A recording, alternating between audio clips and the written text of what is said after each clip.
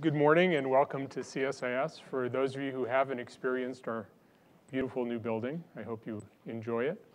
I'm Jon Alterman. I'm the director of the Middle East program, and it's my great pleasure to introduce to you Walter Douglas. Walter was with us as a visiting fellow a couple of years ago and worked on a very interesting project on engaging audiences in Muslim majority countries. And the point that Walter was trying to work through was this problem that he had been out in the field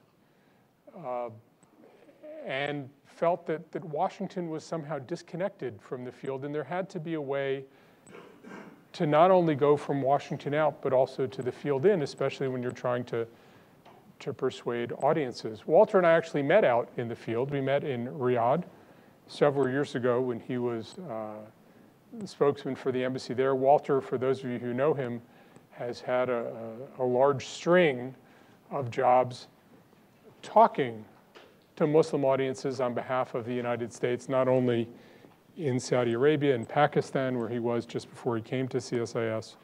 Now he's in India, which has one of the largest Muslim populations in the world, although it's not a Muslim majority country.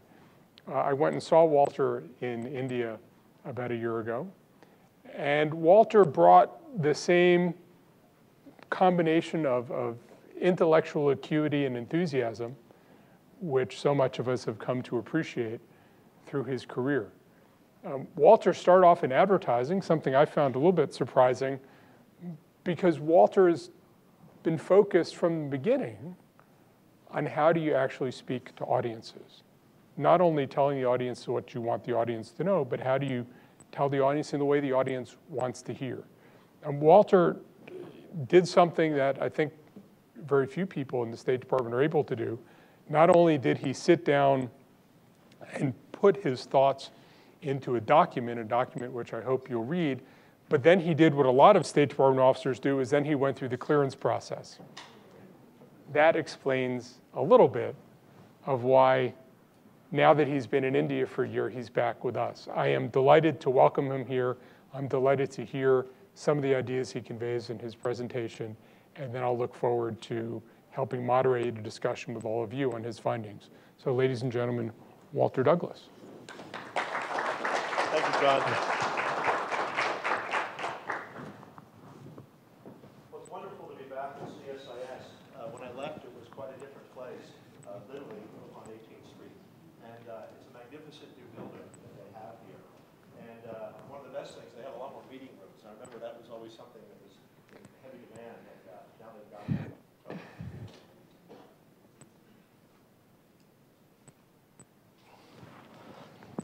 Jon, thank you very much for the introduction. As Jon said, we met in Riyadh in 2006 when I was the PA over there. And actually, I see Bob Keith, who was in Riyadh with me also at that time.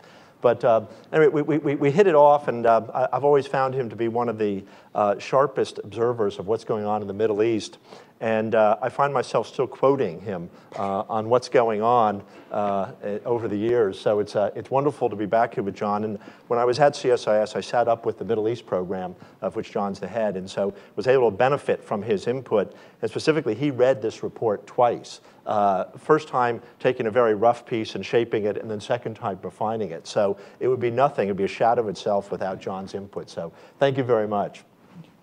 I'd like to just thank a few other people who are here today before I get into it. One is I should thank the State Department for giving me the detail to come over to CSIS. And it was really an eye-opener for me. And a lot of the strategic thinking I learned when I came here, I've been able to give back to the State Department in many of the things that we're doing in India today. I'd also like to, Jeannie Neal is sitting up here in the front.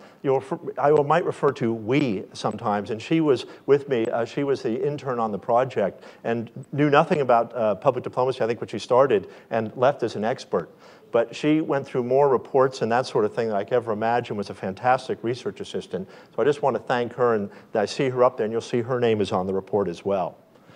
Terrence Smith is here somewhere. Terrence was at CSIS with me, and then he went to Fletcher and came out as an intern in India this summer, and he actually helped do some logistics to finish up the report. And then, of course, nothing's final without thanking my wife and my family who are over there. And so they put up with me going to places like Riyadh and Islamabad without them, and probably drove the family a bit crazy that way. But I must say, the result was I got to do this report and see a lot more of the world that was very interesting. So thank you. Jon was hinting at, why this report? What was the origin of it? And I hope some of you have had a chance to read it. It went up on the CSIS website last week. And I'm not going to go through it blow by blow because I think you can read it. But I just want to point out some of the things of how this came about and where it takes us. But anyway, as Jon said, what was just fascinating is we looked at 26 reports since 9/11 dealing with the Middle East. And the most amazing thing is how few of them had spoken to the officers in the field. Yes, there were bits and pieces here and there, but nobody had really said, how do you actually do this stuff overseas? And in a sense, so we had a lot of advice coming out from here, but the best that they could come up with is the overriding recommendation is just give public diplomacy more money. That's easy to do, but money doesn't solve all your problems. It's how you actually use it and how you employ it when you're overseas. And so that was one of the incentives for doing this. What actually goes on over there? How does it work? And so over the years, I've been associated with public diplomacy for quite a while, and it's spent the past 10 years really working in that region, the Arab Middle East, Pakistan, Afghanistan. And so it's a look at what our officers are doing in that region to come up with a number of suggestions, the challenges, what faces us out there. I've stayed away from policy because that's really the White House's prerogative, but really as implementers, what do we do overseas when we get there? I would like to say I have taken in a lot from what I've seen and heard, but everything I put in this report is mine. It is not the State Department's report. I came over on a detail, which means I could do some independent thinking. So I'd just like to make that, because that was important through that clearance process, that I make sure I speak in my voice and nobody else's. Something else that really I think was very interesting coming out of this is sort of defining what public diplomacy is. There's been a lot of talk about that since 9/11, but basically, and there's been a lot of reporting on it, but I don't think public diplomacy officers were asked to actually define what it is. And one thing that was really striking, one thing that came out in the report, but I find a very interesting part of it, is we hear a lot about messaging. Washington saying, are you messaging? Are you getting this message right? But public diplomacy really is something larger than that. Messaging is certainly something we do in the press, we get out there. But public diplomacy is a full panoply of programs and platforms that we use to engage the audiences out there, to make them more receptive towards American foreign policy. While messaging's one, what we really spend most of our money on actually are these public diplomacy programs that go on overseas. Adam Airley, who has always pointed out, he repeats this so often, I can actually say something, it really is the sum of these two things. Adam's no longer with the State Department, so I guess I can mention that. And it's certainly true. We probably spend 3/4 of our money working on programs such as Fulbright, international visitors, and really targeting those people that we think can make a big difference to the opinion landscape that's out there. And that way, in a sense, you have the rifled effect of targeting certain people who we think are very important, and then the shotgun effect when we use the media to reach broader audiences. And I think that's something that back in Washington was not fully understood, and that's something I really wanted to put in the report, that it's not just messaging how you get your word out. It's not just messaging how you engage foreign audiences, and it's not just messaging how you sort of make them see what we're doing and show them we've got a point of view that's very respectable. I think it's important, if you look at the cover of the report, if you see who's on there, it's not a spokesman who's on there. That is actually an English teaching officer. He's someone who was in Pakistan with me. And I thought that he really stood for that other side of public diplomacy that isn't often reported. But the fact is, English teaching is something we use very effectively out there. We target to certain audiences that we think perhaps are more at risk. But it's a way that we get out our word to a different audience and give them a broader sense of what's going on in the world, and maybe they'll be able to inform other people about what's going on, as well as get ahead in their own lives, because English is such an advantage to anyone out there. But I thought it was really important to have that on the cover and not a spokesman at a podium. Finally, I'd like to say, just sort of wrap up why the report. I think there's something else that motivates a lot of us. Public diplomacy officers in the field are very patriotic. And so many of us just feel really strongly about what we're doing. but nobody had really looked at who we were and what we were doing. In a sense, this is a report I wanted to come out and say, here's how we see what's going on overseas. Here's how we think it should be implemented. This is how we will take something that comes from the White House and then shape it for the audiences out there.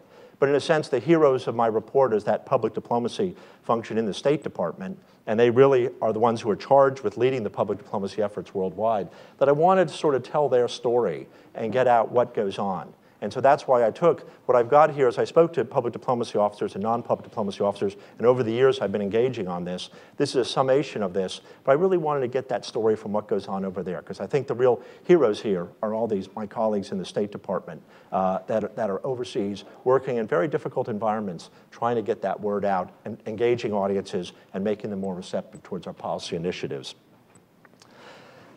If you look at the report itself, and I don't want to go through it all, but basically, I think, as I said earlier, I haven't engaged in the policy structure because that really is something the White House does. But what I've very much done is try to sort of give a how-to outline of how we do it overseas, some of the challenges and opportunities we have. And just to highlight a couple of them, more than a couple, but one thing I think is very interesting is when we approach societies, I divided it in this for the report's sake, in telling America's story versus engaging behaviors and attitudes within a country. And I think a lot of people are sort of unclear exactly which one do we put emphasis on. And what I've said, as I've said throughout this report, is every country is going to be different. And that's why the guys in the field are so important, because they can help us work through what goes on out there. But to everyone should weigh up, what are we trying to do here? Are we trying to engage to tell them about what we're doing about our policies? Or do we want to actually take people overseas who might turn violent and sort of make it so, okay, they don't take that route. Not that they're necessarily going to love us, but simply that they don't go the violent route. And I think in this part of the world, after 9/11, it's a question we have to ask. And every country is different out there. Every one of them will have a different percentage assigned to one side or the other. But it's one thing I wanted to highlight very much. And I think not everybody understands that we sort of have these dual functions out there. I also felt, and I mentioned this in the report, that sometimes we even need a third office, and we created one in Pakistan, really to engage on that changing attitudes and behaviors, a little different than traditional press work or cultural affairs work and exchanges. And that it was really important to put out there that there are a number of different ways you can approach this question, even outside the existing structure in the embassies. In places like Pakistan and Afghanistan, we have so much money that's given to us to do public diplomacy. We have the luxury of being able to create anything we want. And that's what I was trying to capture here. But I think even offices without all those resources can do a lot to change things and to relook at the structure of what they do. Another point I brought across all the time is the diversity of audiences. One thing is you do hear people say the Muslims or something like that. And I really want to say there are many different audiences and many different types of Muslims believing a lot of different things out there. What's important is I think people in the field become very attuned to that right away and understand certain communities believe one thing, other communities believe another. Sometimes when you're back in Washington, people don't understand those differences so well. And I thought it was really interesting to sort of look at how the field looks at when they get into a country, trying to size up who's what, who is more susceptible to a message, who do we have to work harder with, who's important, who's not, that sort of thing. But the diversity out there is incredible. It also ties in with the need, therefore, to speak to these people in the languages that they speak. And I'd say this in India, it's very funny, I constantly bring this up. You ever see two Indians speaking English to each other? Basically, unless they don't have an Indian language in common, in which case they will use English, but even the best English speakers, guys without an accent in our embassy, will speak Hindi to each other.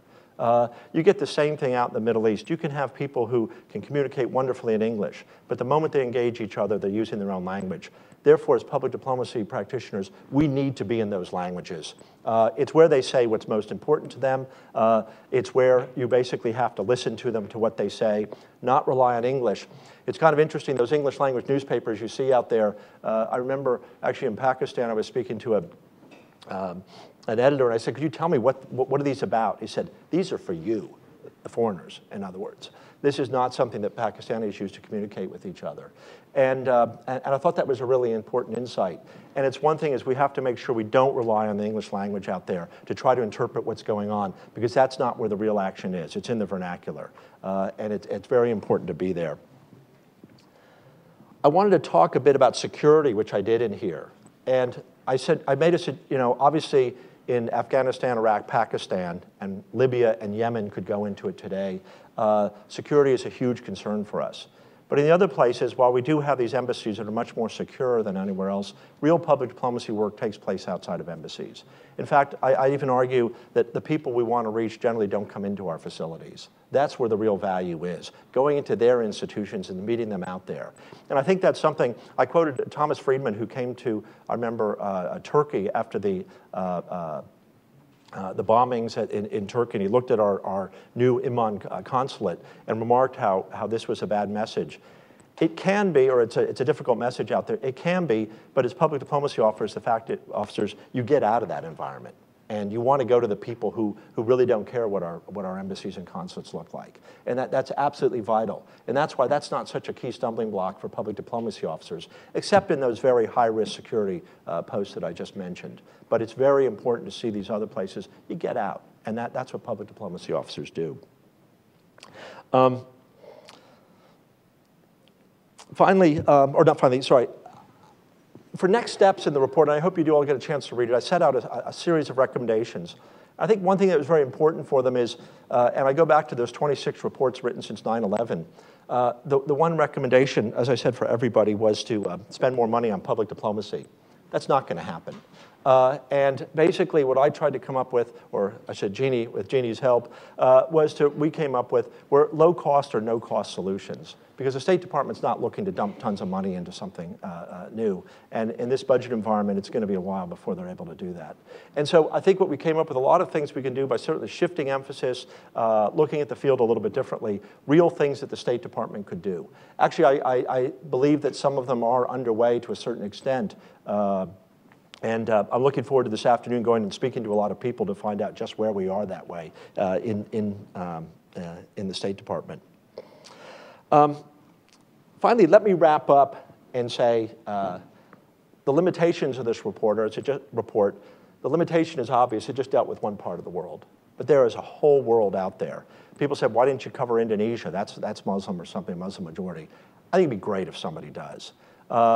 I'm certainly in India now, I'm finding a whole series of public diplomacy ideas that are different than I had in my report, because I'm dealing in a totally different environment where we're running a country, we're working with a country with, say, 60 to 70% approval ratings.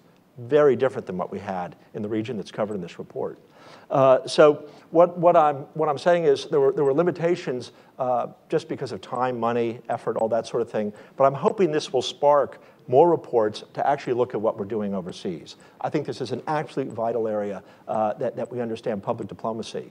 I'm delighted I'm going over to the State Department actually to speak to a number of people who do that, and I'm going to give them a mini report on my report and talk about the importance of what goes on in the field as something very different than what they've seen here.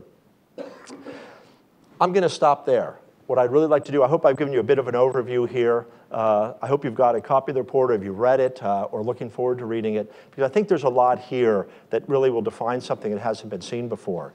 I was really glad that some of the academics that I brought into this project said, you know, we have not had a report from the field, and they've been eagerly awaiting this. And as John mentioned, it was a little delayed in coming out. The research for this basically ended the summer of 2012. But now they have something in the public diplomacy courses where they can actually look at what we're doing in the field and try to make some judgments that might be a little different than what we'd hear if they were relying solely on material coming out of here. So thank you very much, and I'll look forward to some questions and answers.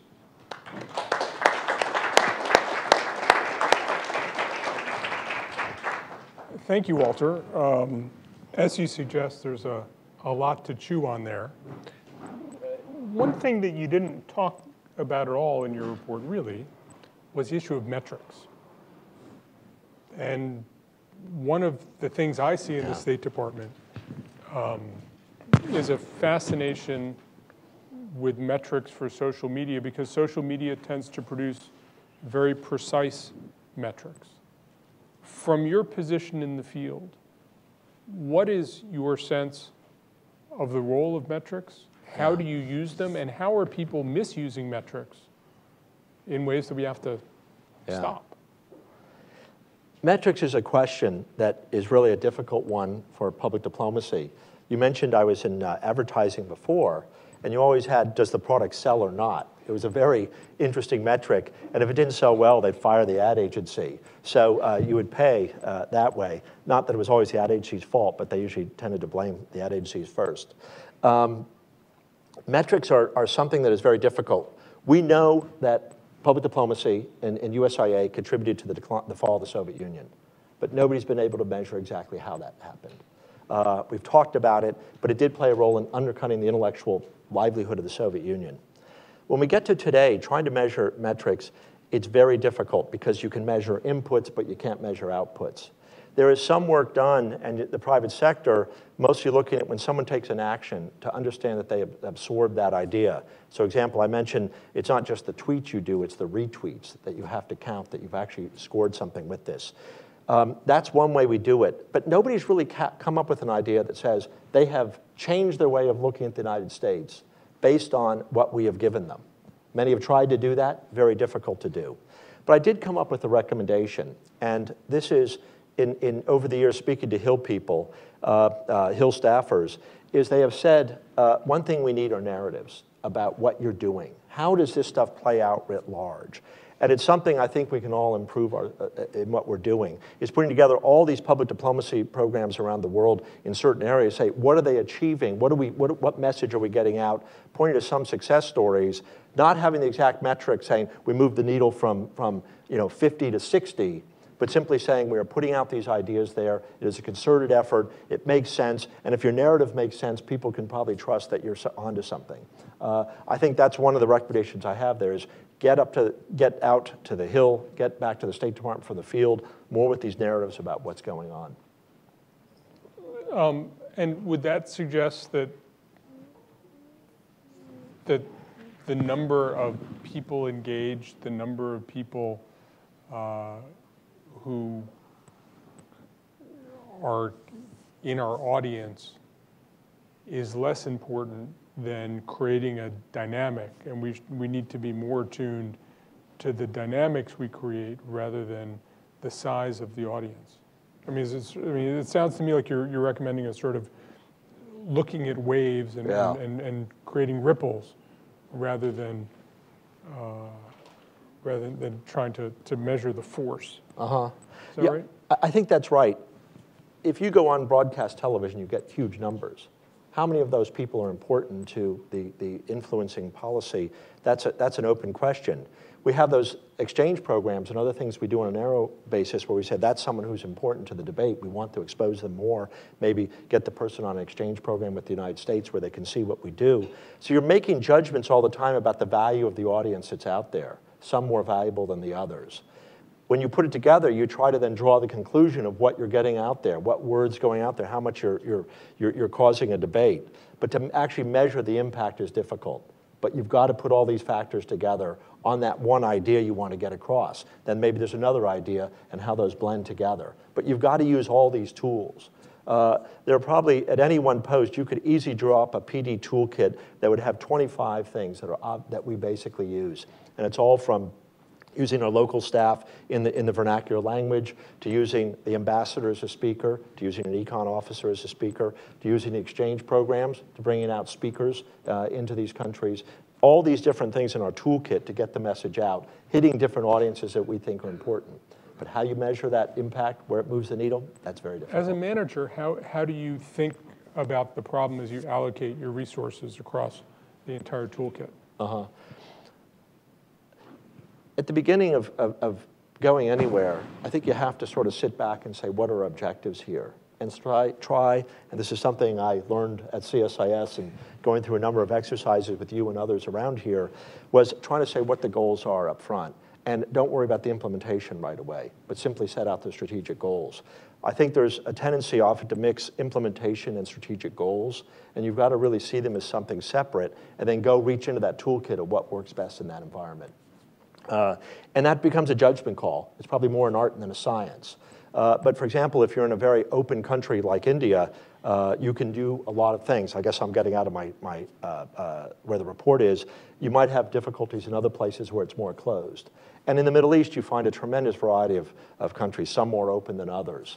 But some can surprise you. Certainly when I was in Riyadh, I was amazed at how open they were to engaging on so many topics that people probably outside of Saudi Arabia don't realize. And when you were over there, I think you've been able to engage quite a few audiences, and you sort of know that receptivity to what's going on. At any rate, you try to judge what's the best way to engage the audiences I want to reach.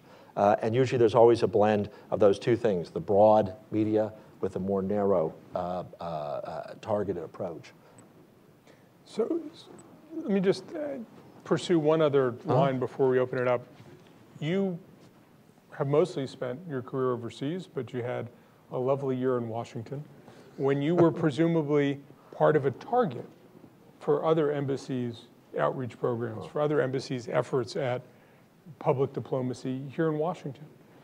Who do you think was especially good? What kinds of things did you see as a target where you said, you know what, I recognize what they're doing and they're being effective, and we should try to take a page from that and do it when we go overseas? That's an interesting question. I guess one that struck me is how rarely I would think people did engage me. You know, often the officers who are working on specific countries, that one embassy will engage them. But engaging more broadly, you don't come across it as much in the State Department. That said, you do end up with some events, you do end up with certain things. But you were at CSIS, I mean, right? When I was here? Yeah. Yeah, we engaged with a lot of audiences, I have to say, and it was very interesting. I don't think anybody targeted me the same way I would have expected, and I would think they could probably do more of that. I think that the think tanks, at CSIS being my favorite, obviously, have a lot of these ideas and a lot of these people they'd want to engage more with, but I don't see it as much as I would have expected. And certainly when I looked at audiences, when I was here, I went to other think tanks as well as CSIS, and I looked at the audiences, and I was sort of struck by, there's some embassy people, but I would have expected more.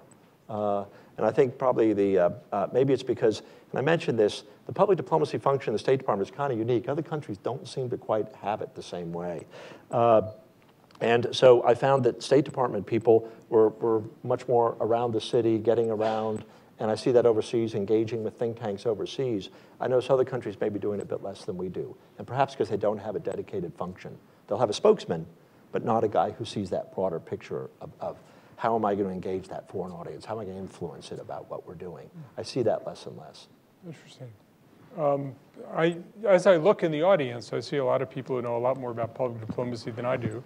So let me turn it over to you. Yes, sir. If you could do me a favor, 3 things. Wait for a microphone, identify yourself, and to ask only one question until we've had a chance to go around the room. Thank you so much, Douglas. A good presentation. My name is Akbar Khwaja. I'm a World Bank retiree, originally from Pakistan. Your recommended approach in Muslim countries, is it same yardstick for kingdoms like Saudi Arabia, or military generals like some of the Middle Eastern country, and Pakistan like a democratic country? Thank you. Yeah. Well, one thing that really comes out here is the variety that's out there, and that we have to shift gears. And at one point, I talk about, like, a good Arabist can take 15 years of training, kind of guy who can understand, differences in the regional cultures, the local cultures, the different Arabic that's spoken out there. So I think that what's important is I think we do recognize the diversity, and everybody who works overseas sees that. And what works in Saudi Arabia isn't necessarily something that's going to work in Jordan. They have different levels of openness. For example, in Saudi Arabia, we had an American archaeology team out there, and that was something kind of new and different. But in Jordan, they've had them there for 100 years, even longer. Or even going back into the Ottoman days. It's nothing special there, where it's something special in Saudi Arabia. It's different. Every country, you have to sort of look at it as a different activity. And that's one reason why so much I believe in you have to have the guy in the field, the man or the woman, trying to understand and interpret these societies, and then getting back and saying, what works best here? Because as you said, some are open. Some have a democratic political process, others don't. Others have a monarchy. All these systems really demand a different parts of the toolkit that go into action. How do you think about working a monarchy? I mean, you're now in the world's largest democracy, but you've served in one of the world's most important monarchies. How do you think about the targets for public diplomacy in a system where you're not trying to target elected officials? Mm-hmm. Yeah. Some people say there's an audience of one when you have a monarchy, but I think it is much broader. There are a lot of influences there. The king goes out and regularly goes on trips to meet his subjects. And so there are a lot of people giving advice. And so I think the important thing is, who are those people who are opinion leaders there? And you want to engage them as much as possible. I think all over that region you deal with varying degrees of democracy and lack of democracy, but you still always have people who influence the debate. You're always going to have a guy who will go on TV and talk about something. Talk shows are huge business out in this part of the world. Those guys, even if they support the government, will have different ways of portraying it. And then there are those who don't support the government so much, who will have a different way. So I think the key thing is to find out who are those people. For example, a systematic watching of television, something kids are really good at, you'll find who are the people who speak most about the subjects you want. And within 3 weeks of, say, watching, you can come up with, I'm noticing these certain people keep coming up. And they are influencing the debate in some degree. You probably want to engage those guys. They're going to be important to you. And so I think it's listen, look at who's out there, and come up with who are those people who are important. It's not just the one guy at the top.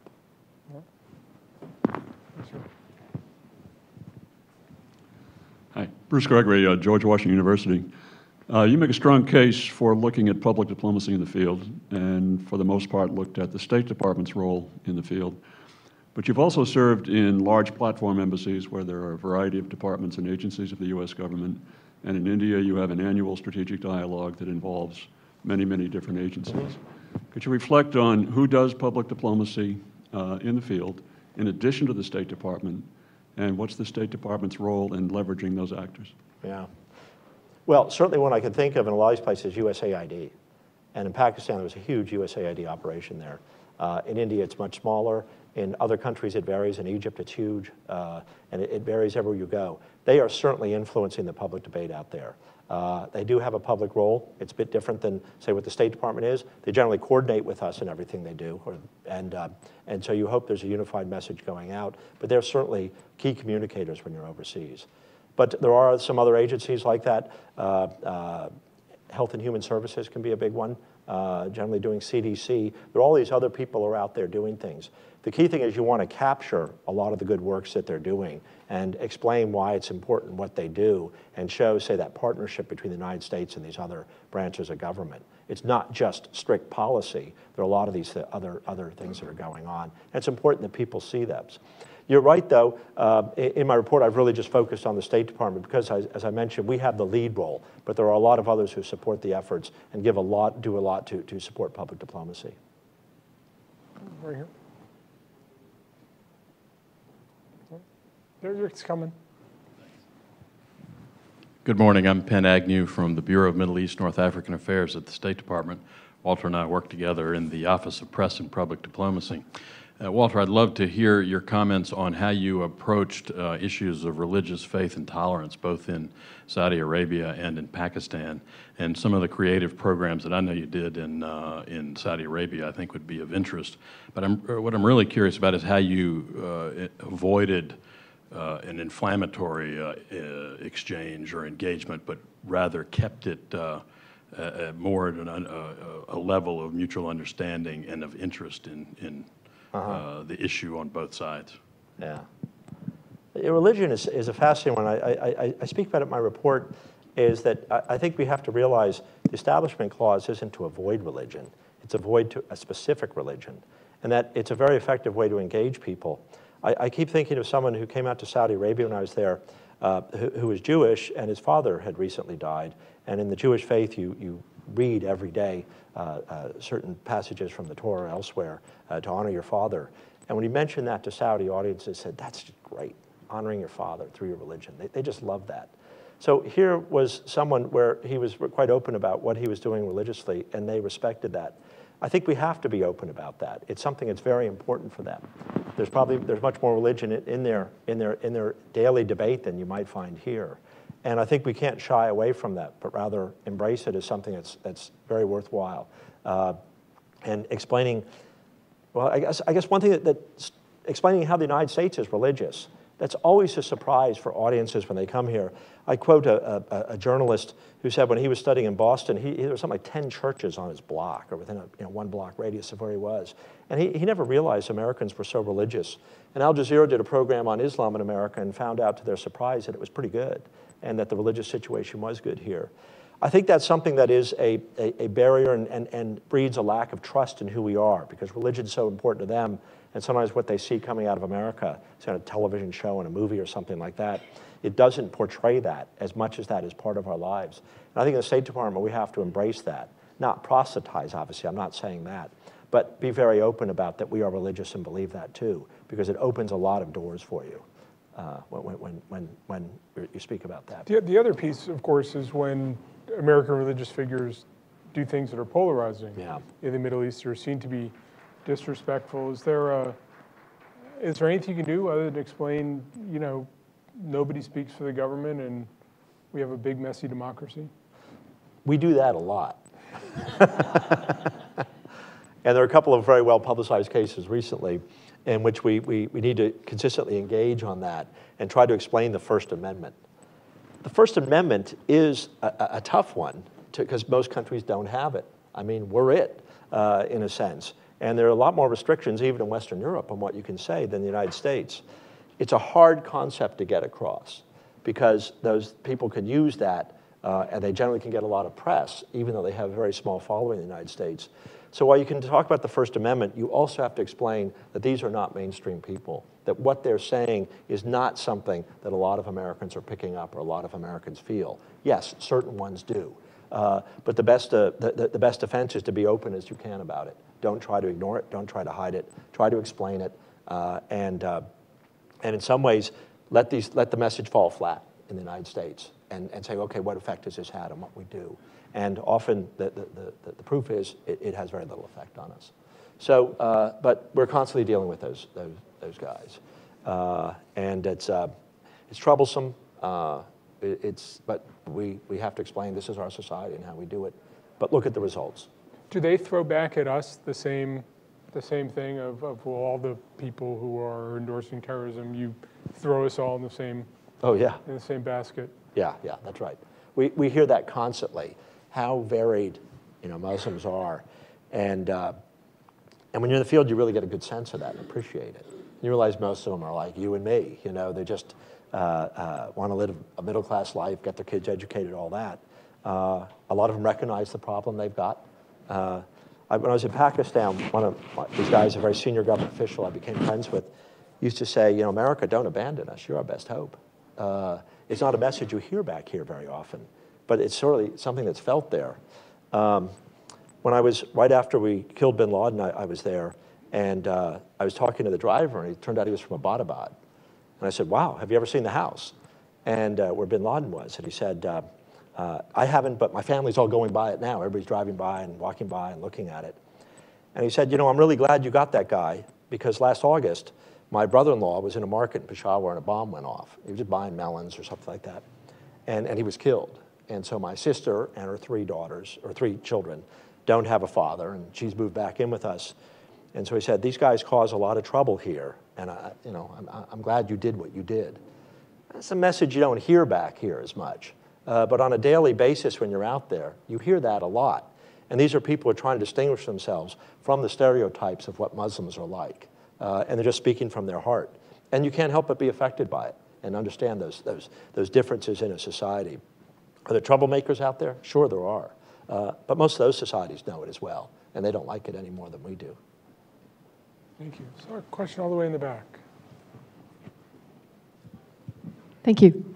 My name is Lynn Weil, and like Penn and a number of others in this room, I've overlapped with Walter professionally. First, while I was a Capitol Hill staffer and led a staff delegation to the region. He was very gracious to help us with that. And then later, during his last days with the Undersecretary for Public Diplomacy and Public Affairs, for whom I then worked for a year and a half. Now I'm at the Broadcasting Board of Governors, where our governing board has an opportunity to change the emphases and focuses of the agency over time. And in the wake of 9/11, for example, they created the Middle East Broadcasting Network, Al Hurra TV and Radio Sawa. And I wondered, Walter, if you'd like to address how the personalities and changing emphases of the undersecretaries over time may have affected how the Muslim-majority countries are approached, either through the way the United States speaks to them through public diplomacy or programs that have been launched or relaunched over time. Thank you. That can be a minefield. I can speak most about the one I worked for, Judith McHale. And her approach was kind of different, and one that I think still lives on today in a way I very much like. And that is that when USIA merged with the State Department in 1999, it wasn't a complete merger, and a lot of strategic planning function didn't follow from USIA. And she'd been head of discovery and realized the importance of bringing that in. And I thought she did a very good job of giving us a tool to do strategic planning and to get us really focusing on that. This was 10 years after the merger. And it's invaluable.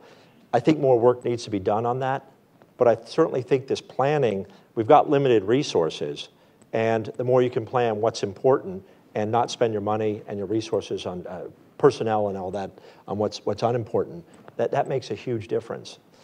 I think one of the most difficult things about that position is how much it's been vacant. And Matt Armstrong has written about it in his blog, Mountain Runner, about, I think the position's been vacant about a third of its existence. And the turnover's been pretty fast there. That hurts public diplomacy. We like to have people in there and emphasizing what we can do and putting resources and giving some direction to what we do. Why do you think it's been empty so much? It's an interesting question. I would think there are a lot of people who want to do it.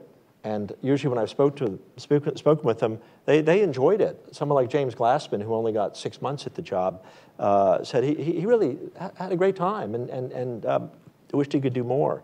And my sense is that it's harder. They have generally looked out they don't use career people there. So to find the right person who's out there, who they think can do the job, the 7th floor of the State Department, takes a little more time, perhaps, than something else. But probably every case is separate, individual, why one takes a long time to fill.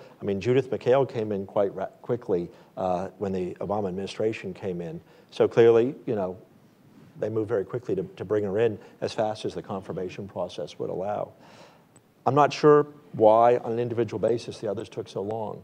I wish it weren't like that. Thank you. There.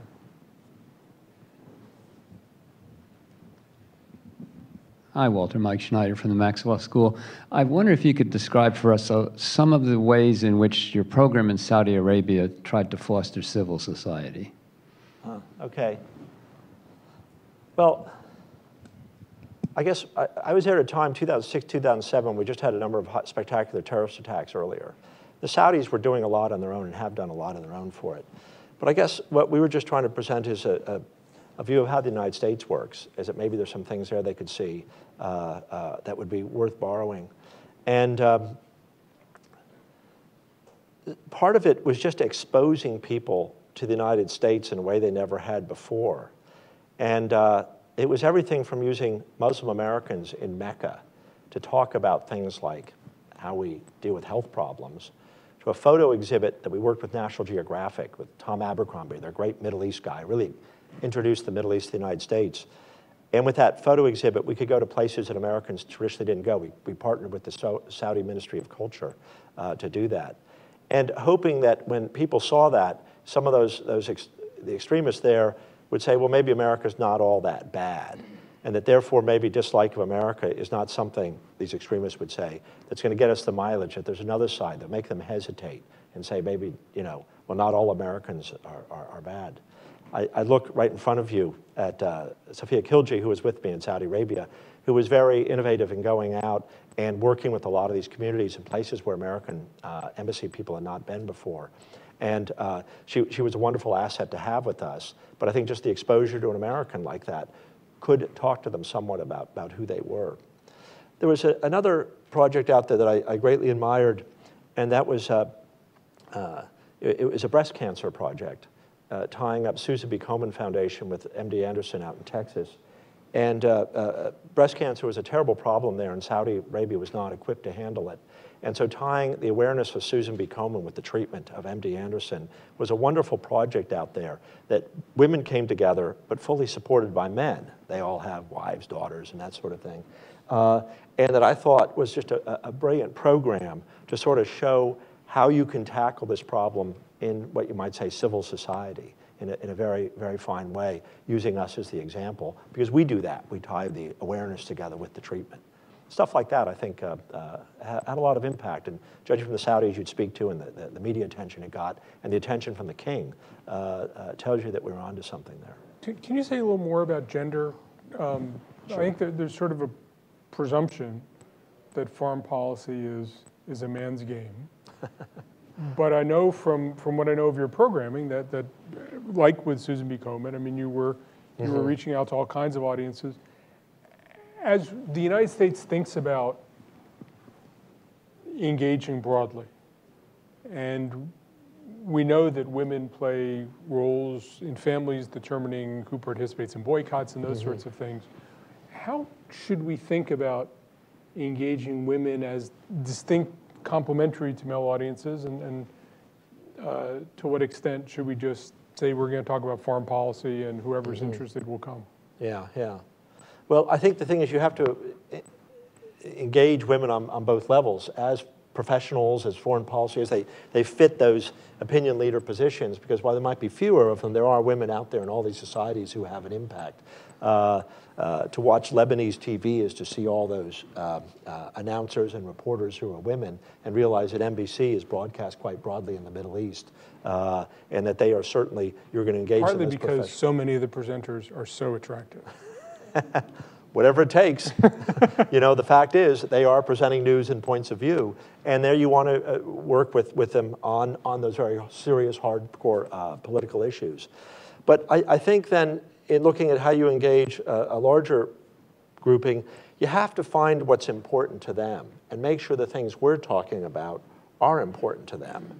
So for example, if you sit there talking about glass ceilings in corporations or something and things like that, that's important for a very small group.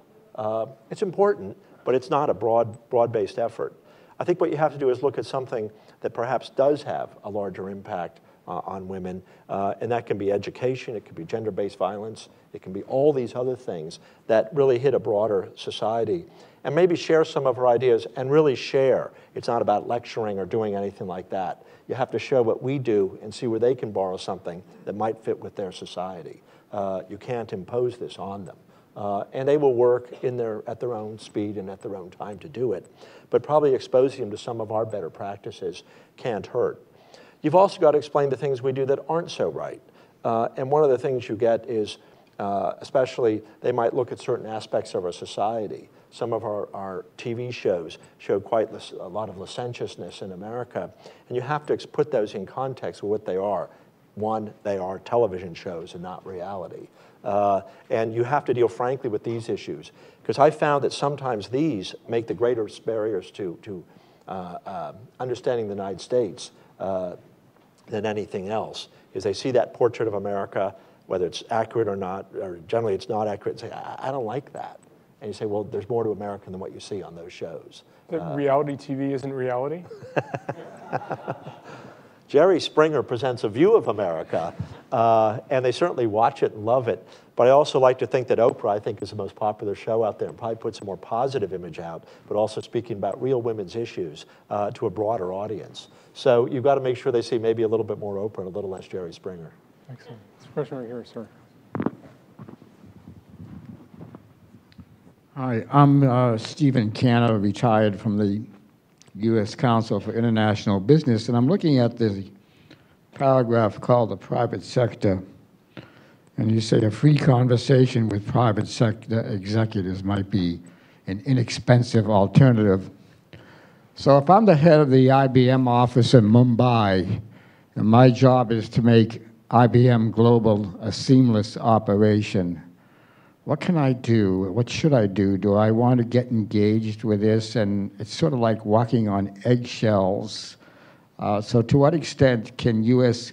global companies play a positive role without cracking the eggshells? Sure. Well, it's interesting because we do work with those. If you take something like Microsoft, they have every interest in intellectual property rights as that we do, and they are very vocal about it. They bring people together, they send them off, including on training programs in the United States. So they do a lot of things like that. So a lot of companies that are augmenting what we do or complementing what we do for their own reasons, but they happen to hit a lot of our ideas. One thing I was mentioning, though, about that, what I thought was so interesting, and I really saw this in Pakistan, we put out with AID a contract to ad agencies. And I was part of the committee to choose one, and I found that, and I'd been in advertising, so I could read through some of the mumbo jumbo they put there. And what was interesting is when you have an ad agency talk about what works, you're not just getting the guy thinking about your one thing. There's some guy with 20, 25 years experience selling products there and has a good sense how this stuff works. So one thing that came through in a lot of these contracts, for example, was that don't use SMS. That's spam. And at the time in Washington, we got use SMS. So who are you going to believe, kind of thing. Well, I think these ad agencies who are really trying to move product and all that have a good sense of what the tools are, what can work and what can't. I think we can also learn from some of the failures. I mentioned a McDonald's campaign in here that was covered in the New York Times about how they thought they were doing one thing, but social media backfired on them, and it turned out to be something very different. I think we can learn from what these companies do. But my final conclusion, and it's funny because when I go back to India, I have a guy right now hooking up a session with an ad agency, and I say, I want them to tell them for an hour, a bunch of us go over there, what would be surprised to know about how you communicate in India. I think there's a lot of experience that we can tap into there. We tend not to be so good marrying with the private sector on that, but they've got a lot of experience and can tell us an awful lot. We have time for one more question right there, sir. Sure. Thank you very much. Richard Lee Smith from the British Embassy. I feel I need to ask a question just to show that we are here and we are listening.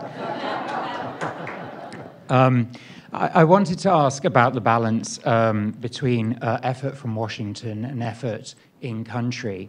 Obviously, you're blessed here with a huge number of foreign journalists. To what extent can you use them to influence the message that you receive in country, and what sort of have been the best experiences you've heard of that happening? What's that last part then? Your sort of good examples of engagement of the foreign media here to influence. Okay. We regularly engage the foreign journalists that are there, and we do it, especially with the Americans out of courtesy because they are fellow Americans who we're there to help out. But also one thing that's very interesting is how what they write can boomerang right back into the society. And the fact is, say when I was in Pakistan, anything that appeared in the Washington Post, the New York Times, Wall Street Journal, was covered and entered into the debate there. So we found them very valuable to public diplomacy, simply to make sure they have our perspective and what's going on. We also know that they engage with an awful lot of people in whatever host country you're in. And so just by the questions they ask, you learn a lot about a country when we have chats with them. One of the difficult things, though, is they have difficulty getting access to a lot of these places. Some countries let them in, some don't, some throw them out, some have minders.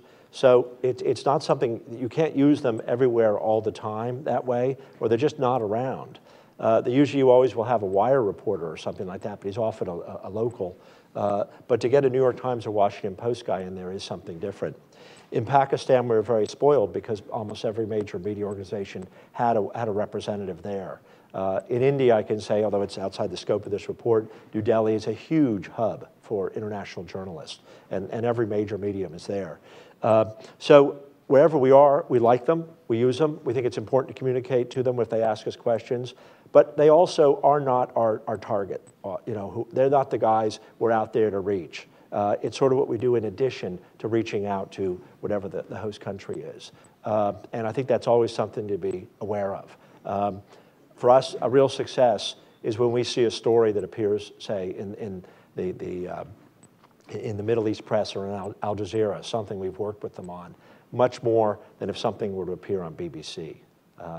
And once again, I also get back to that vernacular, trust and all that certain organizations will burrow deeper and have a broader audience than others. So we want to be sure we're clear who we're really trying to work with the most here. Walter, I want to thank you for presenting not only a fascinating report, but also a really broad-ranging discussion that demonstrates just how rich a field public diplomacy is. I wanted to thank you all for coming, and we look forward to seeing you again soon. Thank you. Thank you. Thanks, John. Yeah.